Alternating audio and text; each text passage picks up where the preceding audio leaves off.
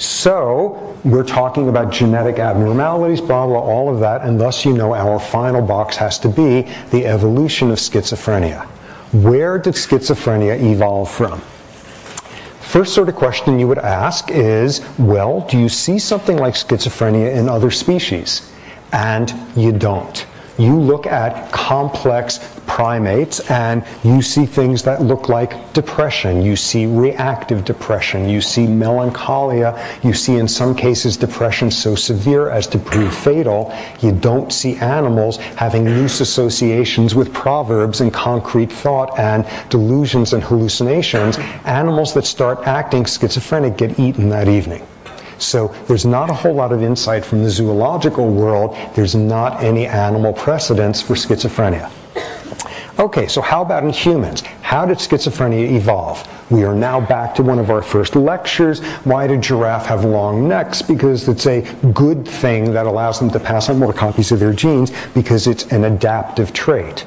By the rules of Darwin, schizophrenia is maladaptive. Schizophrenics have a lower reproductive rate than their unaffected siblings. By the math, that is thus a trait that should be being selected against.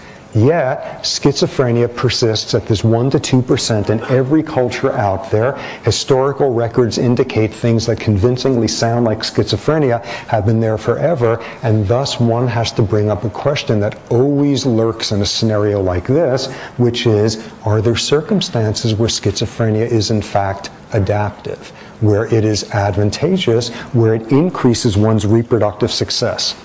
The only domain where that has had any evidence at all in the literature is schizophrenics appear to have a lower incidence of certain types of cancers, in particular lung and throat, esophageal cancers, and that's after controlling for smoking rates, all of that. Not a big effect, but that causes people to mumble something about maybe schizophrenia was selected for its anti-cancer properties and the disease and balance selection, all of that.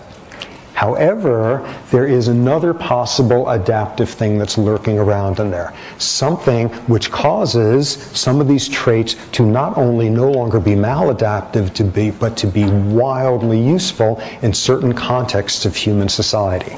And what you'll see is it's not full-blown schizophrenia, it's the milder versions that you see in some of the relatives, and thus, just to give you a sense of where things are heading, we'll talk about that on Friday in the